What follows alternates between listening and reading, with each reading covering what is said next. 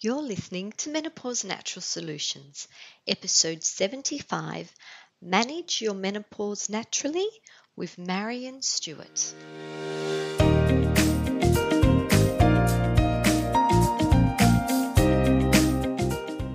Welcome to Menopause Natural Solutions, your podcast for all things perimenopause, menopause and beyond.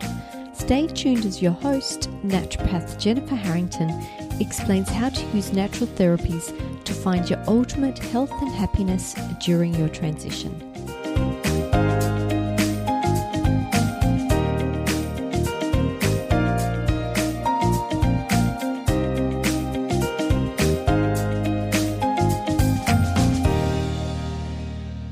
Welcome back, ladies. This week I have a very special guest with me. I have author of Managing Your Menopause Naturally, Maryon Stewart. Hello, Maryon. Hello, I'm delighted to be with you. It is so fantastic to have you here. You're said to be the pioneer of the natural way to manage menopause. So it's absolutely fantastic that we have some of your time today. So, Maryon, how did you get into this space? Well, going back many years, I was working with 3 doctors in the UK, including my ex-husband, and they were setting up something called the British Society for Nutritional Medicine. And they had 10,000 medical papers on the non-drug approach to different conditions. I was on maternity leave and I was feeding our second baby. They didn't think I had much to do, so they gave me these 10,000 medical papers to sort into conditions. And in the process of doing that, I found 200 on PMS.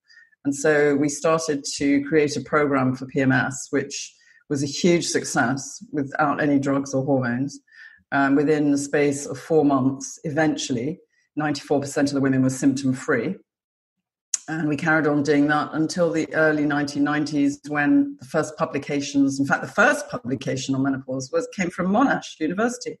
And it was a study on women who were given red clover, soy and flax seeds.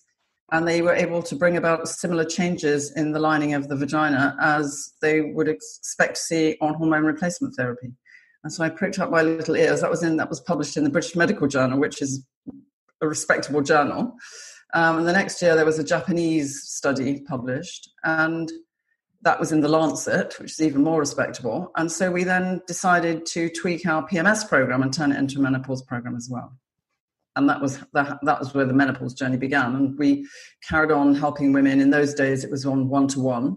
We probably started the first telehealth organization in the world without really realizing it, because we literally had sometimes as many as 2,000 people asking for help a day.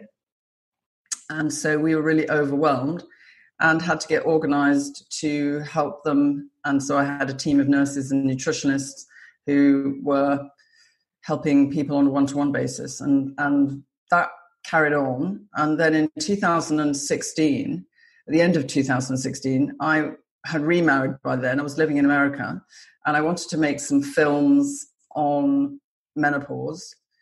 And someone showed me how to make Facebook Live films, which I'd never done before. I'd done lots of filmmaking because I had my own TV series, and I made films for all sorts of things, telling stories. But when it came to pointing the phone at my face, it felt a bit strange, to say the least.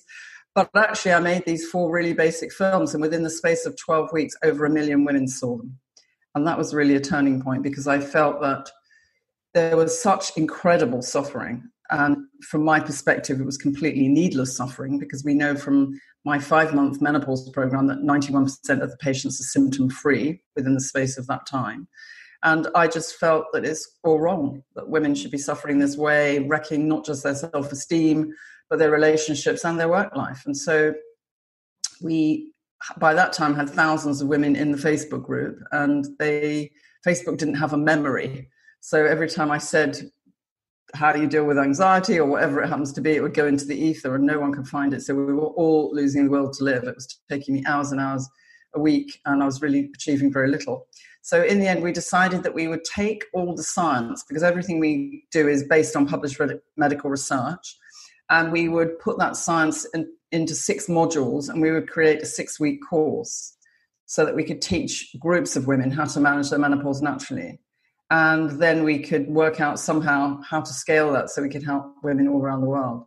So we're on this massive global mission at the moment.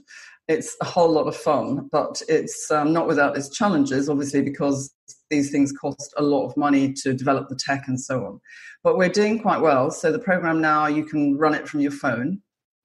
And it's got, I'll tell you all about it. In fact, the book is based on the program. It's kind of like the course manual. And it's just in the process of trying to create the tech that will not only write the programs for women, but also help to motivate them as well so that we can actually reach out, because we really believe that women have a right to sound information that's going to help them, not just to manage their menopause and perimenopause symptoms, but also because we live so much longer than we've ever lived before. 100 years or so ago, we weren't living much past 50, so it didn't really matter. But now when 40-something represents halfway for us, we have to... Maybe not if halfway. We want to have a quality maybe life, 1/3.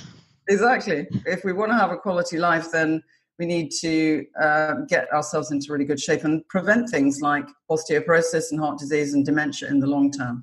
So we're looking at this 30-year journey with research. So we're looking at how we can affect everything, including productivity and efficiency and so on.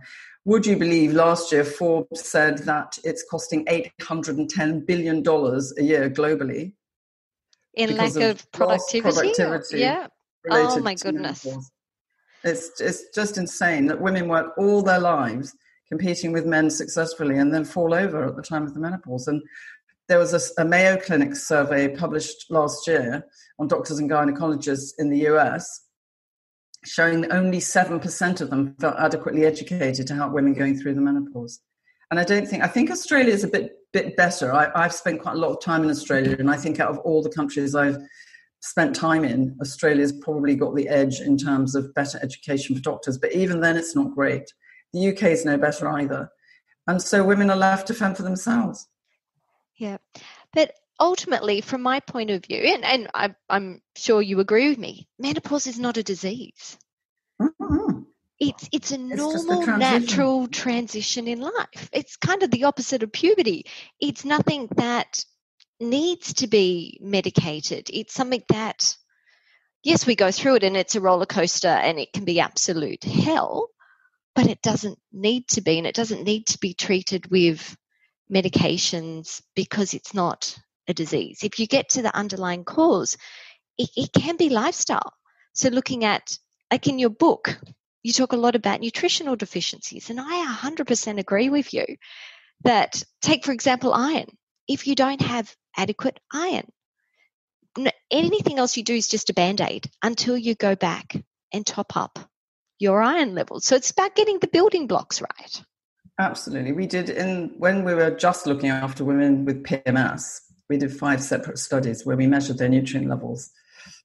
And we found that between 50 to 80% of the women had low magnesium, and other nutrients like iron, zinc, essential fatty acids, calcium, vitamin D, were all in short supply. And those, as you know, are necessary for normal brain chemistry and normal hormone function. So by the time you've had a baby or two and done some breastfeeding, maybe been living life in the fast lane and not eating so well or drinking too much alcohol, your nutrient levels are in your boots. And more research has been done fairly recently showing that literally billions of women around the world have got nutritional deficiencies. And as you get older, that gets worse. And then you've got the added whammy of having low levels of estrogen because your ovaries aren't working properly anymore. So you have empty estrogen receptor sites. And so we teach women how to consume naturally occurring estrogen, Mother Nature's estrogen, so that you can fool the brain into thinking you've got normal circulating estrogen again and the symptoms disappear. So it's not rocket science. And everything we do, as I said, is based on research. But I describe the program like a pie. So you have to have a bite of each segment of it. There isn't a magic pill, unfortunately. It's not a question of waving a magic wand and everything's going to be fine. And funnily enough, I was actually, years ago, I was in Fremantle and I was doing a book signing at Menopause the Musical in Perth. And if you haven't seen that show and you ever get the chance, you have to go see it. It's so funny. But I was in the foyer signing books for several days, and I was listening to conversations of the women going past. And basically they were saying, oh, been there, done that, got the T-shirt. And I'm thinking, well, actually, no, you haven't, because even if you got rid of your menopause symptoms, you're still much more predisposed to things like osteoporosis, the bone thinning disease, heart disease, and dementia after menopause. It's so important to learn how to meet your needs so that you can preserve your health in the long term, as well as in the immediate situation where you're overwhelmed by brain fog and anxiety and all the other menopause symptoms. Definitely. Well, with your book, it's Manage Your Menopause Naturally, the 6-week guide to calming hot flushes and night sweats, getting your sex drive back, sharpening your memory, and reclaiming well-being. Are you okay if we have a little look inside each week to see what you cover? So Yes, if we start with week 1, what's in week 1? So what I've tried to do in week 1, because we know about all the common symptoms, we've surveyed literally thousands of women. And we know, for example, that 96% of the most recent survey on 1,100 women showed that women are taken by surprise by menopause. And 2/3 of them feel like it robs them of their life, certainly life as they knew it. So they feel that this is the beginning of the end. And the most common symptoms are things like, apart from the hot flashes and night sweats, are things like brain fog, anxiety, panic attacks, palpitations, aches and pains, vaginal dryness, loss of libido, insomnia. And so in week 1, I take a deep dive into all of that to just give some hot tips for them to get started and have a bit of understanding about what's going on in the body and why they've got those symptoms, but just to trust me and make a few changes so that they can start to see some benefits. Actually, in the first week, usually you don't see benefits. You may even feel worse because I'm asking people to come off things like caffeine and reduce their alcohol and all those mean things that you need to do in order to get your thermometer back into a normal state and to sleep peacefully in the short term. So it's not a life sentence. Once we've got people symptom-free, then they can phase back to a relatively normal way of eating and drinking. And for everything we ask them to give up, we always give them lots of new things to try that are enjoyable, because I really believe that this has to be enjoyable to be sustainable. And so that's what week 1 is full of. And hopefully it gives people a lot of hope that they can see a light at the end of the tunnel, and it isn't all downhill from here on out, which is what most women feel at the time of menopause. I think it might also be beneficial for women that haven't connected the dots, that the symptoms that they're feeling may actually be linked into their transition. They might not have put the 2 and 2 together to go, I'm not sleeping so well, or, yes, I do have anxiety, or, yes, I don't have as much energy.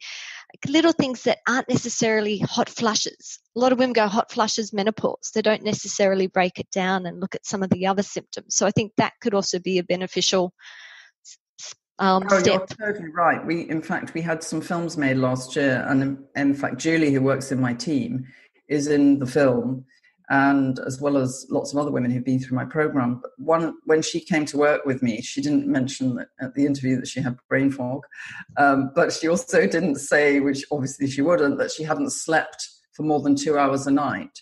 And at the time, she was about 48, and she didn't associate it with menopause. And so when we developed the 6-week course, she decided to follow the recommendations that I was giving everybody else. And within 3 or 4 weeks, she was actually sleeping all night, and she couldn't believe it. So, there are lots of the aches and pains and feeling 90 before your time. All of that stuff is because they're running on empty. And they go into what I call economy mode. You can't function normally. Our surveys show that 70% of women lose their libido. They feel switched off from the waist downwards, and about 50% have vaginal dryness.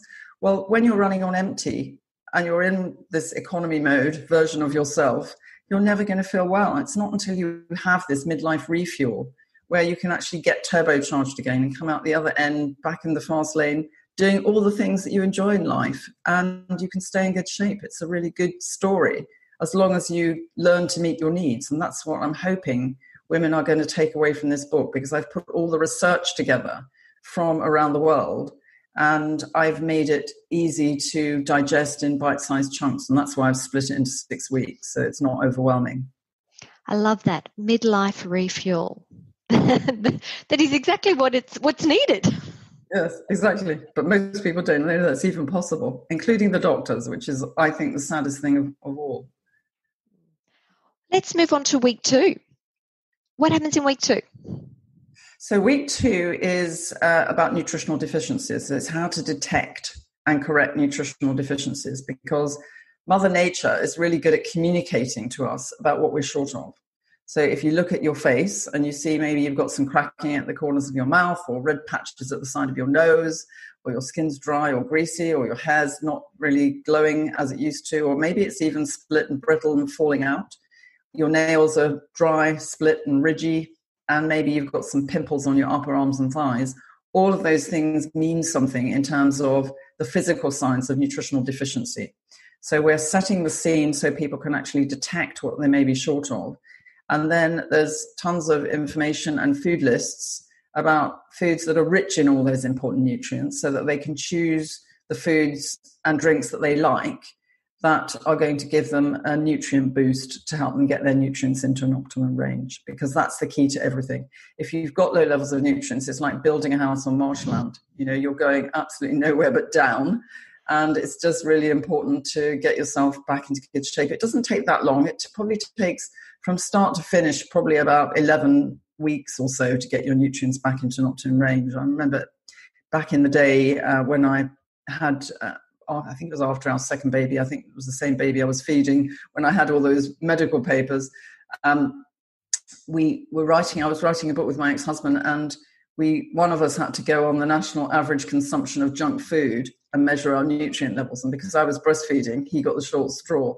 And so he was, at the time, he was very energetic and happy and even-tempered. He'd work till 1 o'clock in the morning without being phased. Well, he was trying to consume healthy food as well as the junk food, but within the space of 8 weeks, we had to abort the experiment because he was like a bear with a sore head, and he was really feeling shocking. And in the end, when we did abort the experiment, we discovered that his previously good levels of nutrients had actually sunk to an all-time low, and 2 of them were in a deficient state. And we measured them on the way up again, and it took 11 weeks for them to come back into a normal range.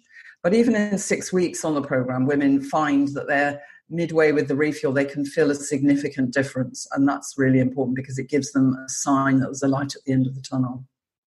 That's really scary, though, that your husband was so depleted after such a short period of time. And he was still trying to have healthy food as well as the junk. And there's people out there that live like this every day and have for years, decades, maybe their whole life. Well, I was in Australia once, I can remember, and I had a book that was being published the next day called The Real Life Diet, and I was going on TV to talk about it. And there was a childhood obesity study that was published the day before.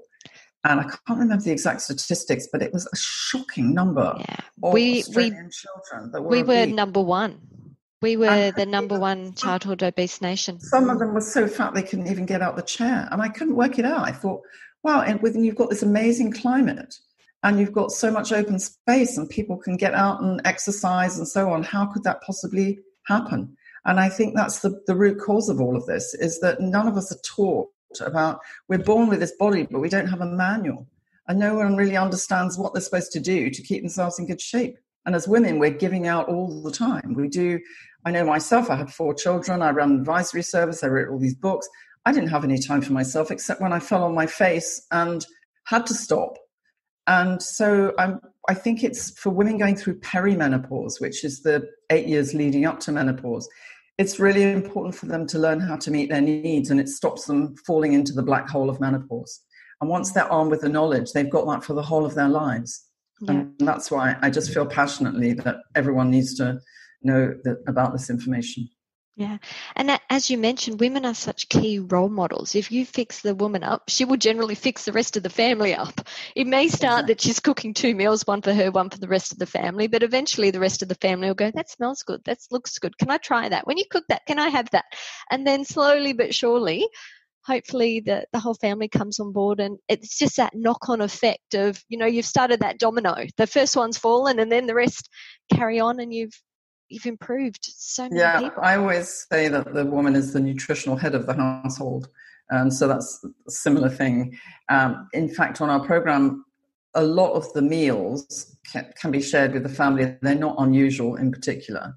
And if you hate cooking, there's loads of fast options so that you don't have to spend time and be a slave in the kitchen. Equally, if you love cooking, there's recipes and menu plans. So there's something in there for everybody, no matter what you like to do or what you like to eat. There's a whole section in there for vegans and vegetarians, as well as people who eat fish and meat. Okay, let's move on to week 3. Okay, week 3 is Mother Nature's estrogen and helping people to understand that if you fill the receptor sites with naturally occurring estrogen, you can fool your brain into thinking you've got normal circulating estrogen. And that's a really interesting concept, because what's happening in your body, the reason you have the hot flushes and the night sweats is the brain is trying to kickstart your ovaries back into function. It doesn't understand that that's not going to happen anytime soon, because we're living so much longer than we used to. So by taking naturally occurring estrogen little and often, because the receptor sites don't stay full that long, you can literally fool the brain. And it's a good thing to do as well, because when you've got empty estrogen receptor sites, what tends to happen is the body is so hungry for estrogen, it will hunt around for any old estrogen. And the environmental estrogen, the xenoestrogens, which come in toxic waste and pollution and plastic and so on, will literally jump into that space and can be harmful. That can increase the risk of breast cancer and other things as well. So this is not just a nice idea. If you had a race between hormone replacement therapy, Mother Nature's estrogen, and these environmental estrogens, Mother Nature's estrogen would win. It jumps into the receptor site, seals off the space so that nothing else can get in there, and it moderates estrogen. So if you've got things like fibroids and cysts and endometriosis, it helps to shut off the blood supply to those. So that's good too. And if you've got low levels of estrogen because you're going through menopause, then it raises them to an optimum level, and your brain just thinks normal service has resumed. And it doesn't have to keep giving you these equivalent of electric shocks that try to wake up your ovaries, which is what the hot flushes feel like sometimes. You get this kind of electric jolt, and it can almost like an aura, makes you feel so weird. But that literally turns off within the space of a matter of weeks once you get your body into better shape. And so that's what we're focusing on in that week. So then we move on to week 4. Week 4, we're talking about nutritional supplements. And nutritional supplements, it's really important that people understand that research shows that not all pretty packets are equal to each other, and that many of the packets out there don't even contain what they say on the label, and they're not standardized in the slightest. And that's really important. So we were once asked to recommend a product that was supposedly contained 39 milligrams of what are known as isoflavones, these naturally occurring estrogens. And I was busily asking for the research. At the time, I went off to the US from the UK to a conference, and I met up with some researchers, and I was moaning about the fact that there's all these new isoflavone supplements, and I haven't got a clue what's really in them or what really works. And they smiled at each other and said, shall we share our new medical paper with her? So they'd just done a study by coincidence where an independent analysis on 40 products to check what was in them. And out of the 40, only 2 of them contained what they said on the label. And the one that supposedly had the 39 milligrams of isoflavones contained 1 milligram. And I just felt so angry. Which is why I make a policy of keeping up to date with all the new research on supplements and bring together everything that's being tried and tested and add it into our program. So, and there's new research, even this year there's been new research published as I was writing the book. I had to keep changing things, and I'm sure that will go on, and I'll make some changes to new editions, or we've got a midlife refuel club on our website, so I can put new research in there as well so that people can get the benefit of it. So I think it's really important to understand that.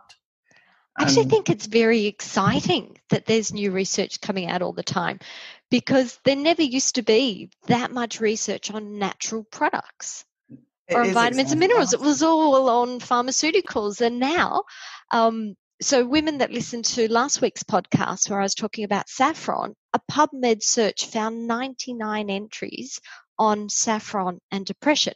Okay, some of them were meta-analysis. They weren't all research.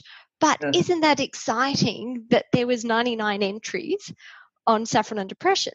Now, admittedly, there was only one on saffron and hot flushes. But that's the start. Like, hopefully, give us 12 months or 24 months, I might go back and there might be 20 on saffron and hot flushes. Yeah, but I'm loving the amount of natural products that are actually being researched. So it could be foods, it can be vitamins and minerals, it can be herbs. It's things that weren't traditionally tested as often. And lifestyle as well. There's different things like cognitive meditation, therapy, yoga, acupuncture. I mean, there's just so many different things. Cranial osteopathy, the list goes on and on. And so it's really a question of the women familiarizing themselves with all the different tools and then finding out what works for them. Exactly. Because it is very individual. Not everyone goes through this in the same way. Yeah, and I guess that's a benefit of going through it now, is that we have more knowledge now. Yes. And that we do have online, for practitioners anyway, there's online resources like PubMed where you can just jump on and have a quick look and see what the research is saying, versus the old day you might have spent a week in the library to see what I can get in like 20 minutes on the internet. I'm excited by that. Yes, I am too, actually. I love that. And because you don't always know everything, and people come into our group and they may ask a question about anything. And if I don't know the answer, I always go to PubMed and have a quick look around there. And within, as you say, a matter of minutes, whether this has got legs or not, and whether the science shows it helps. And it is changing all the time. That's the difference between us and the average woman, is that we go to the research. We have resources like PubMed that we can go to, versus women looking on Dr. Google. So you really do need to look at where your information is coming from. I was asked on a Facebook group about an article, and I disagreed with three of the 5 points. And what I said to the lady was, when you go down and look at it, it was written by a journalist. It was written by somebody with no background in health. You really have to watch where you're sourcing your information from. And I love that there are resources and there are people like you and I out there who do go to the research, and we break it down and we put it in understandable English for the other women. Yes. And as you say, it's ever evolving. And I think that's important too, to have an open mind and almost a student mind, so that you're looking at this research all the time and able to pass on what the new findings are. Yeah. Because sometimes it's confusing. I can remember in the old days with PMS, there was this, does vitamin B6 help? Because at one point they said, B6 is the be-all and end-all. But actually, when we reviewed the literature, I think there were 13 studies, and 6 of them said it worked, 6 of them said it didn't work. And the last one said that there was no evidence to support it whatsoever. So it was just, you have to look at the research, and then you have to think about, well, are all studies equal? Not necessarily. So it's not just a question of seeing if there's a study, as you said with the saffron, it's got to be sustainable in the long term. And the other thing too is that with these supplements is that they have to be shown to be safe as well, because if you're influencing hormone function in your body, the last thing you want is an overgrowth of the lining in your uterus or lumpy breasts. And so it's really, from my perspective, I want to satisfy myself that what I'm recommending is going to be safe as well as a good investment. Absolutely. So getting back to the book, I think we're up to week 5. Yeah, week 5 is different. We're looking at sex, we're looking at libido and things like vaginal dryness. We're looking at stress, which with COVID in the air is obviously very relevant at the moment, and sleep. So those are the main things I'm looking at there. And obviously each one of those is a project in itself, because sometimes women are affected by all of those things, and other times maybe just one of those things. So it's just, again, this, as you go through the book, at the back of the book, I've got all the diaries, and there's a place where you can keep notes. So as you work out what your nutritional deficiencies are likely to be, or as I mentioned, the recommendations for different symptoms, then they can make a note and eventually devise their own program. So it's like, for example, with our 6-week program, people fill in a questionnaire and a diet diary, and then we tailor-make the program for them. So for someone who's suffering moderately to severely, then they're going to need probably some extra help, as you know, with when you see your one-to-one patients. But for a lot of women who are suffering mildly to moderately, or they're just coming into perimenopause, they can manage by themselves. And that's, I think, where a book like this comes into its own, because women can dip into it. You don't have to necessarily read it from cover to cover. But if you go through the 6 weeks, that will give you all the information you need to manage your symptoms. And then after that, we're looking at the longer term, things like osteoporosis, heart disease, lifestyle, and how we just stay in the driving seat in the long term. Sounds good to me. I should say that one thing I probably would like to say on, stress, obviously, we've got lots of coping skills with stress, and we teach people to boost immunity and so on, which is good at the moment. Sleep is very often disturbed by too much caffeine and alcohol. It's also when you've got low levels of nutrients, your body, you're not able to go into the restful sleep in the same way. And also if you've got low levels of estrogen in your body, then your brain is going to be waking you up, sending these electric shocks through your system, waking you in the night, and maybe your urethra and your bladder get thin as well, so you have to keep getting up to pee.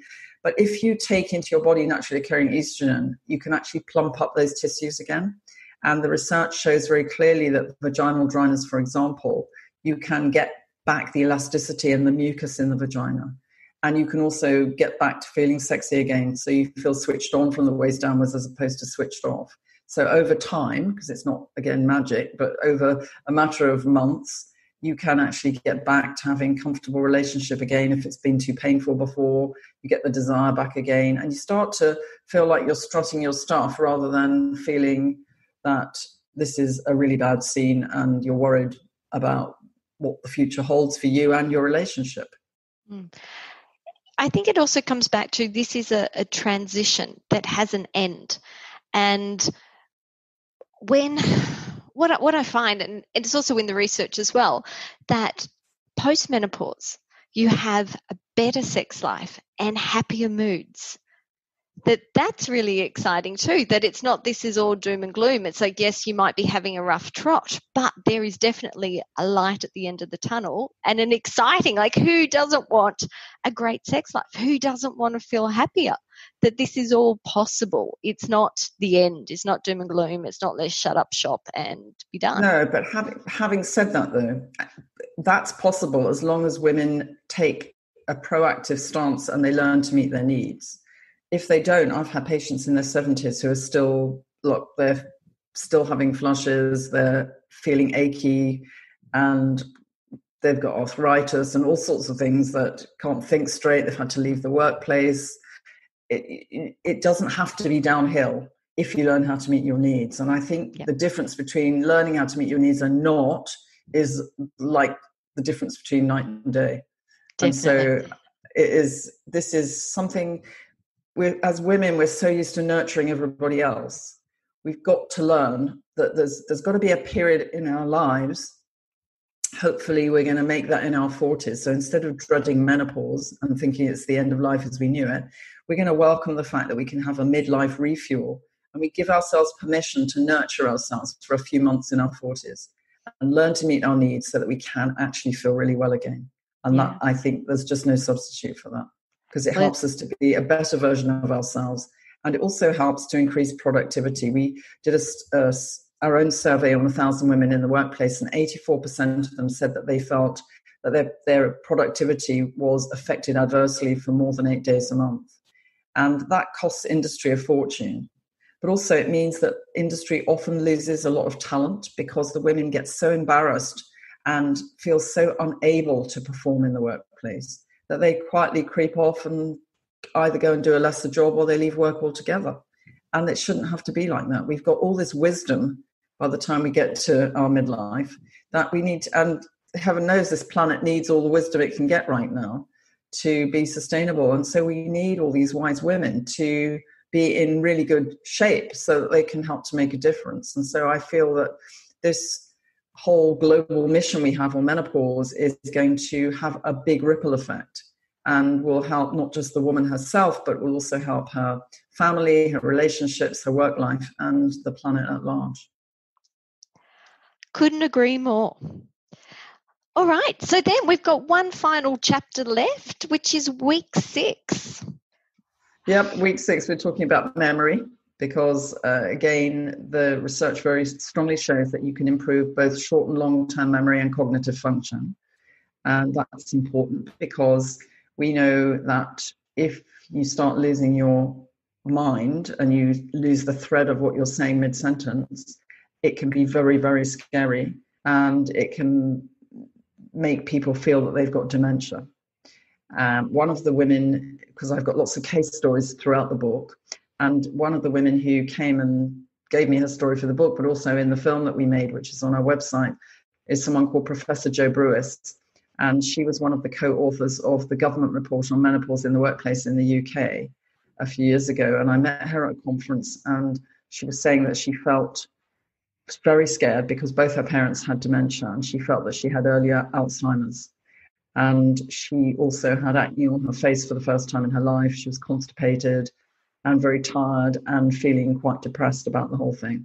So I said, well, come on our program and just see how you do, and which she did. And within the space of a couple of months, her symptoms had just gone completely. And eventually, not just her skin was clear, her guts were working, her brain was functioning normally. And eventually she, instead of leaving the workplace, which is what she was feeling she had no alternative but to do that, she was actually made head of department at her university. So those are just, there are other stories in the book about, there's another woman who's a midwife who she had to leave work because she just could not function. She was she basically described herself as a mental breakdown. And she was an old PMS patient of mine, actually, and she came back at the time of menopause and just helped her have the refuel. And now she's delivering babies like there's no tomorrow, and she's just really excited about her career, and she's got 2 little grandchildren, and she's able to be hands-on with them as well. And it's a whole good story, as opposed to someone who's just gone to seed and given up. And I think it's just so important that people understand that these things are really possible. Anyway, I'm getting off the track. So memory, healthy hair is another thing, because a lot of us have thinning hair when we get to menopause because our iron stores are low, maybe other nutrients are low, we've got low levels of estrogen, and so we're not producing the same amount of hair follicles, and sometimes our hair gets dull and brittle as well. So it's about that. And sugar cravings, I think was the last one. Oh no, staying positive was, and we do cope with cravings as well. So because a lot of people feel like they're the slave to their cravings, they're driven out after dark to get bars of chocolate to feed their face because they've got low levels of chromium, magnesium, and B vitamins. And when we get those back into good shape, their cravings disappear. And then finally, staying positive, because it's all about mindset and feeling. When women get to the end of the program and they're feeling so much better, because in the beginning they're so consumed by their symptoms, they can't really think about much else. Suddenly the symptoms are gone, and now they've got a blank canvas. So it's about, what do they put on that canvas? How do they keep themselves feeling really positive and focused on how they'd like the next chapter of their life to be? Because it's really, you're the architect of your own life once you're feeling really well. You can do whatever you please, and you can help yourself, you can help other people.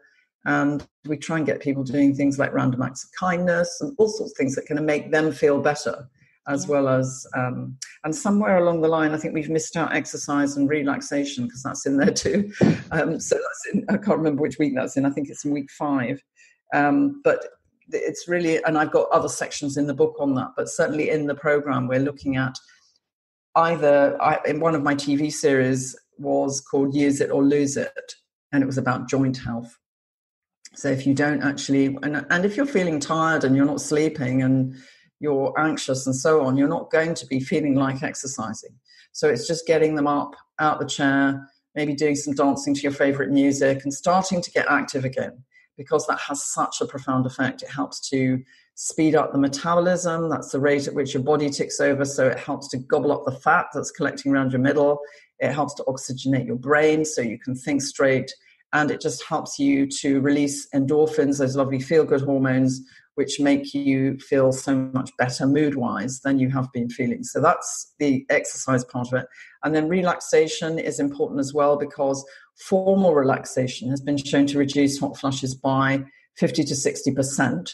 So we try and teach women how to do, if not meditation, because sometimes people can't do that, there are apps that you can use that have been created by neuroscientists that take you into a really deep, relaxed state and bring you out again, so that you feel almost like your phone when it's been plugged in to the mains. You feel like you've had a recharge, and it helps to rewire your brain, and it helps to keep your flushes and your night sweats under control.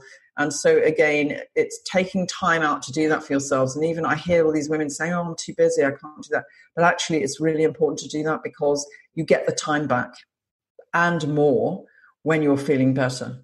And so you can be more clear thinking, more productive. You can achieve so much more in the hours that you've got left than you would if you were just overwhelmed by your symptoms. So all of those things. So the program is basically getting yourself into really good nutritional shape, learning how to do that, taking out of your diet things that are going to impede the absorption in the short term of nutrients. So certain things in your diet and in your food and drink will lock onto nutrients and stop them from being absorbed. And that's the last thing you want at this point. Taking naturally occurring estrogen so that you fool the brain into thinking you've got normal circulating estrogen again, because the naturally occurring estrogen, the isoflavones, look so similar to what's called estradiol, which is the estrogen we have before menopause. When you look at it under a microscope, it is different, but it's like spot the difference. You can't really, and so you can fool the brain that way. And so that's the next part of the program, and then taking the right supplements for your symptom set and doing some exercise and relaxation. So it's not rocket science, it's just working out what works for you, and then being patient and holding yourself accountable. So you can either buddy up with a friend if you're not having extra hands-on help from someone like you or me. You can just buddy up with a friend, fill in your diaries so that you've got all your symptoms logged in with a symptom score, so that you can actually see that we give a score to severe symptoms of 3, and 0 is none. So we're trying to get the 3s and the 2s down to 1 and then none. And so you can actually see yourself making progress as you go through this process. And it's a once-in-a-lifetime education, but that knowledge will stay with you for the rest of your life. Mm. And it will also support your family and friends. Exactly. Because you can be a better version of yourself. So if you're not in good shape, you're not going to be there for them.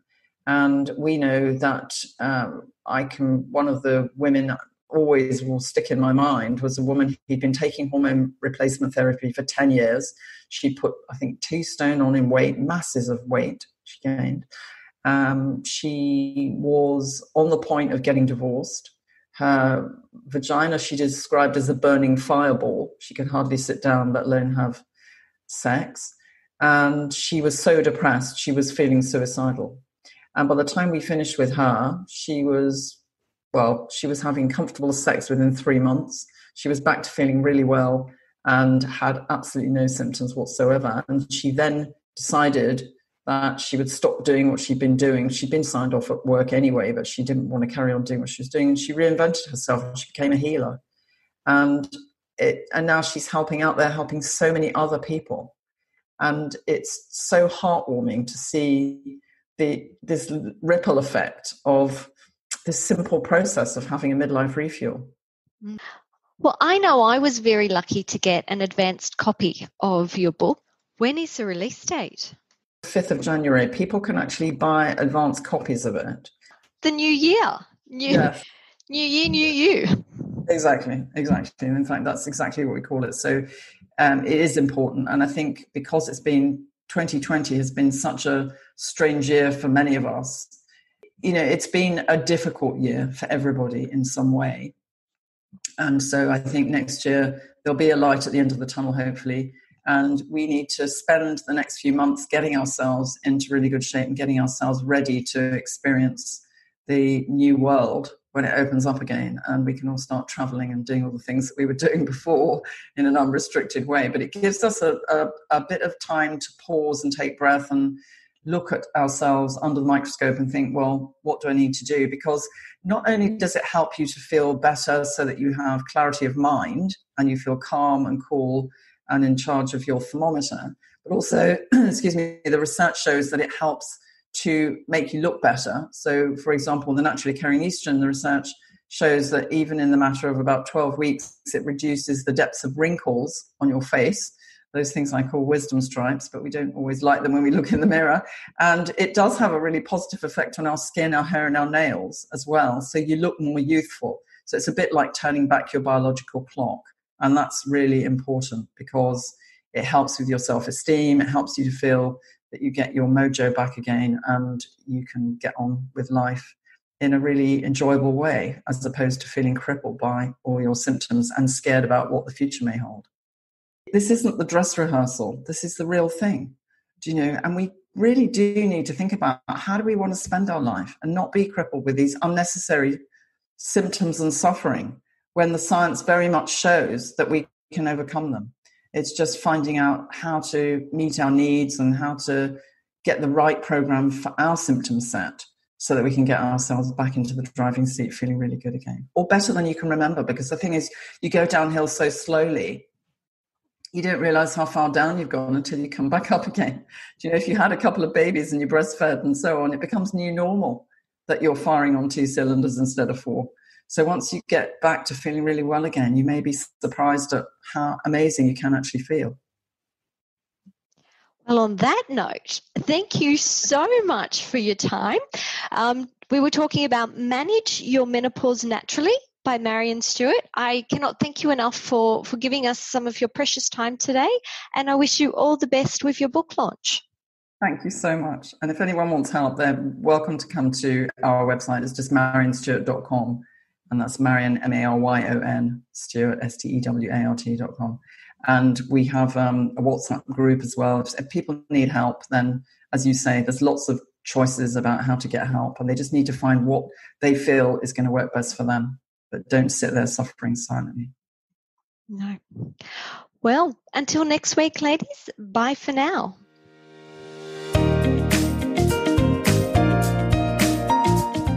Thank you for listening to Menopause Natural Solutions. This podcast contains general information about menopause. It is provided as a guide and it is not intended to replace medical advice. Opinions of guests are their own, and this podcast does not endorse or accept responsibility for statements made by guests. If you have enjoyed today's episode, please leave a rating and review.